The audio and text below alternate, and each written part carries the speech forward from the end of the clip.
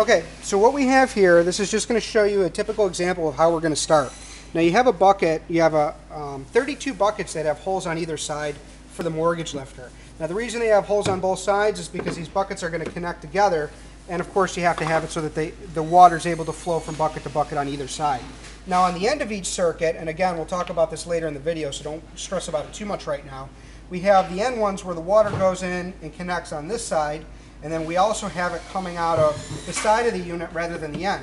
The reason being because that's the end of the grow tent, let's say in the back right corner, and you're not going to have anything flowing out beyond that point. So the water is going to come, let's say, through this circuit, and it's going to flow down this way and then into the next row, back in a serpentine pattern, and then ultimately into our controller. So right now the main thing that we're going to talk about is really how to connect these units together, because it can be a little tricky, but once you get the hang of it, it's not bad at all. It's quick, it's easy, and it makes an awesome watertight seal. Now what you're going to have are these small pieces that have a bell end on them. And by bell end I mean that it's flush at this point and then it blows out and stretches out. The reason we have this particular piece specially made is because we have these rubber grommets here. And with these grommets, you can always take your thumb and press it in just to make sure that's a tight fit as far as inside. You can see when you pull this out that it actually has a lip on it. And then this is a nice clean cut on the inside here. And we're going to do all this for you before you get it, so you're not going to have to worry about it. But I'm just showing you in case you ever pop one of these grommets out. It pops in and you just take your finger and press it right around like that. Okay, so it's nice and in place. Now, the most basic thing to do to start with is grab a little bit of Vaseline. We're going to actually include one when you get your purchase. That way you make sure to make this easier for you. If you try to jam this in without putting Vaseline on it, you're going to have a really hard time and you're going to be very stressed out. Make life easy for you. Take just a little bit of Vaseline, not a lot, and put it right around the end. Okay? When we put it around the end, it's going to slide in. We're going to put a little bit on the actual grommet itself. Now when I take this and start to slide it in, instead of it being an impossible fit, it slides right in, and you can see here's the bell.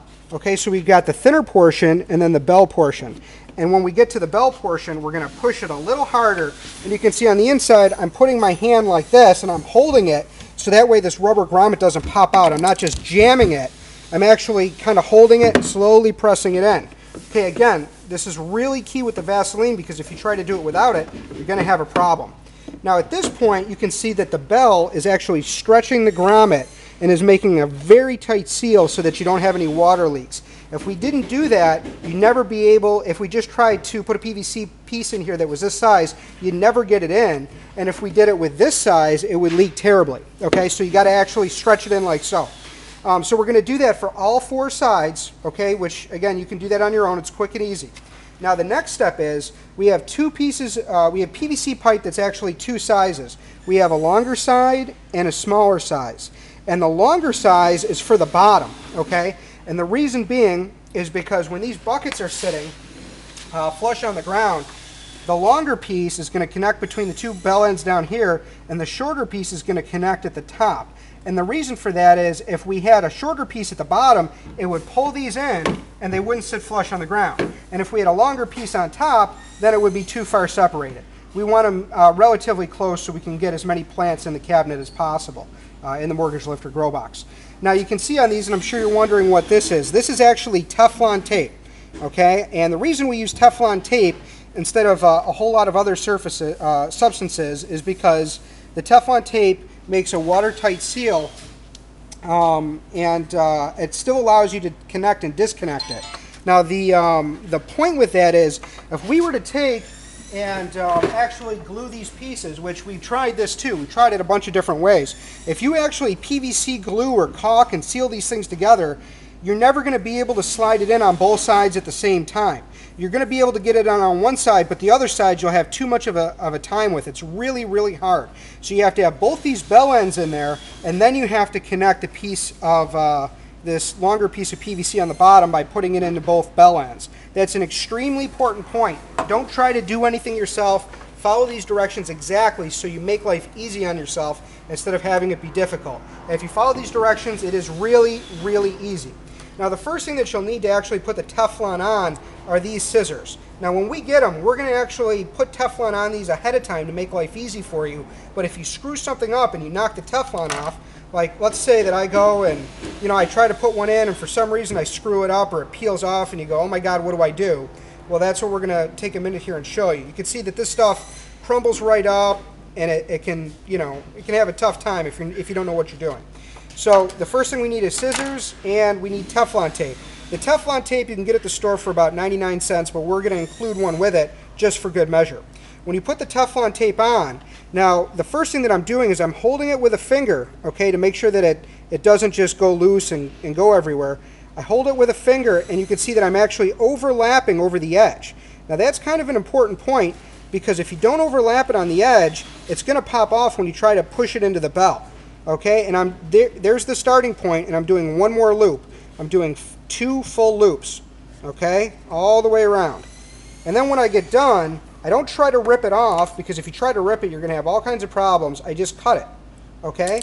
Just make it easy and cut it. If you try to rip it, you're going to make a mess. You're going to have all kinds of problems. So you just push it flush, take this part here and roll it inside.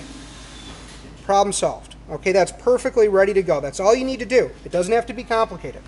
So now, here we have our grommet in here. Let's put the next one in just so I can show you at least doing one full side. Again, I'm going to take Vaseline, rub it around the base of it, rub it around the bottom. Hold the rubber grommet a little bit with my hand so it makes a nice tight seal.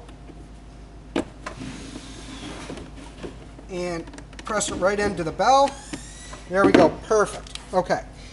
Now what I'm going to do is take the smaller one and push it into the top. You can see where the Teflon locks in. And I'm going to press it in with the butt of my hand. Makes a nice tight seal. Beautiful, we're good. Next what I'm going to do is take one of the longer pieces. Again, you've got the shorter pieces and longer pieces, so this should be a slam dunk. It's very easy. Longer pieces for the bottom, shorter pieces for the top. Take that longer piece, press it in flush. Now you're good. Now you have one side. You're going to do that for the other side here. And you're going to do that for each bucket as you go down the circuit, which again we'll talk about later as far as the full layout. So now the next thing we're going to do is take 2 more bells. Again, same thing with the Vaseline. You can see how quick and easy this goes together. It does not need to be a complicated process as long as you follow the directions. If you don't follow the directions and you try to do other stuff, you're going to have a hard time. So that bell snaps right in. If it goes too far, let's just say you accidentally push it too far in, and you go, oh no, what do I do? Just put it right back through. That's all. Okay, it's not the end of the world. It just pops right back in. All right. There you go. About that much over on the lip. All right, we'll take the next one here and Vaseline it together so I can show you 2 of them connecting together. Again, this is basically the same process over and over again, so we're not going to do it for each one, but it gives you an idea of how to make everything work. Okay. Now you can see in this case here what I did, I pushed too fast and I popped the rubber grommet off the lip. Okay, so what I have to do is push this right through. I'm going to fix that rubber grommet and I'm going to pop it through again. Again, being very careful to hold it with the back of my hand. And there we go, perfect. Now at this point what we're going to do is we're going to take these 2 buckets and we're going to press them together. That's very easy. All you do is basically take and start to line them up.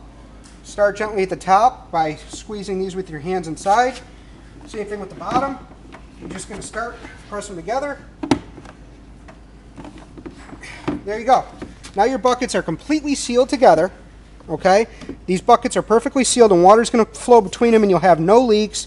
And that way, the reason we connect all these buckets together instead of having separate buckets is you'd have to fill and drain each bucket separately if they weren't connected, which is a major problem. This way you can fill up one bucket and it fills up 35 or 60 or 90 buckets in the circuit, as many as you want, because they're all connected in the bottom.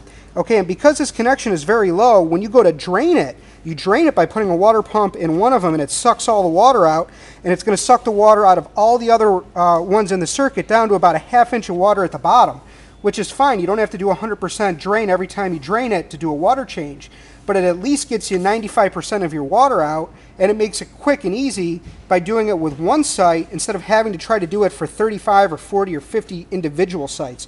So that's extremely critical, and that's why we spend so much time and effort to try to connect these units together. And that's now here's how we're going to set up the tubing. This one here is partially set up. what we have at the end of this here is actually a special air bubbler that never clogs.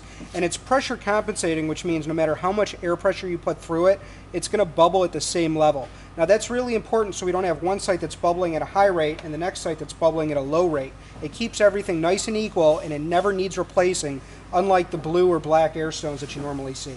So you're normally going to have a piece of tubing that is connected to this air stone, and again is going to connect to the barbed tee on the underside of this driplet. So at the top here you can see that barbed tee. Now I can't pull it out because I got the tubing connected on the other side, but that snaps right in. Now what we're going to do is we're going to take that tubing and we're going to go down. We got another piece of tubing that's shorter that's going to connect to the next unit in the circuit. And the way that works is we take our tee, we press it right on. It's just a pressure fit, and it snaps right in. That's it, okay? And now these two sites are connected, and again, this is going to have, we're going to have a longer piece of tubing that we'll probably go ahead and just put this air stone on for good measure so it's easier for you. And that's going to connect on the bottom like so. We'll take this tube here, and we're going to press it right onto that barb portion. Snaps right in. That tube sits right in the water. These are net pots that we'll talk about in a minute. But for right now, that is the start of our air tubing system. Now again, these aren't all pressed down tight and locked in. It's just to show you how we're going to get started. Now the other thing I want to mention is on the outside unit, when we're talking about the one that's going to be on the outside corner, you don't actually have a stopper. You still have the same three-way piece, and what you do is you take a longer piece of tubing and you connect it from one to the next one in the next row. Now again, you can take this, and we're probably going to have a longer row of tubing for this stuff, so that way you can set it up and cut it to length and have it ideally where you want. But basically that's going to start for the next row. It's going to go this way and then ultimately back. For the air pump, what we're going to do is at certain points throughout the circuit, which we'll talk about in a minute, we're going to take and we're going to cut the tubing and put in another three-way barbed tee, and we're going to connect the air lines into certain points on each row. We have 4 rows with the mortgage lifter, about 39 plant sites, and that's how we're going to basically get air to each one. Again, the air pressure is going to be in this line, and it doesn't matter how many times we tap off it because each one's got that pressure compensating fitting, so no matter how much air pressure we put in, it's going to be about the same amount for the output, which is exactly where we want it at, so that way you don't have to worry about changing that or having a problem down the road.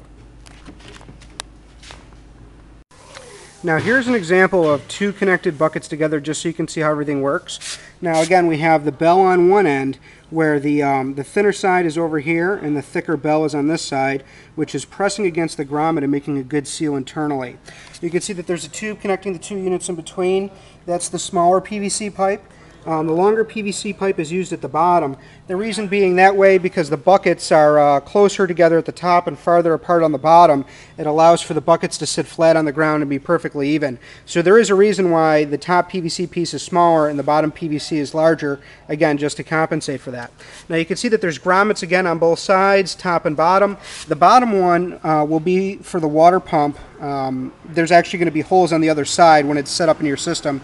And the bottom one is going to allow the water pump water to pass through. This top one is just an emergency overflow, so that way if for some reason that bottom tube clogs with roots or for whatever reason, this top one will allow water to balance out between the circuits, so that way there's no problem. Now you can see on this unit here that this is sitting on cardboard and there's no water on the ground. It's making a perfect seal. Now with these pieces here, again, they have the Teflon tape that we showed in the previous video, and again, this is just showing that it's holding water and everything's working well. When your system's set up, it should look just like this in terms of, you know, being watertight and sealed.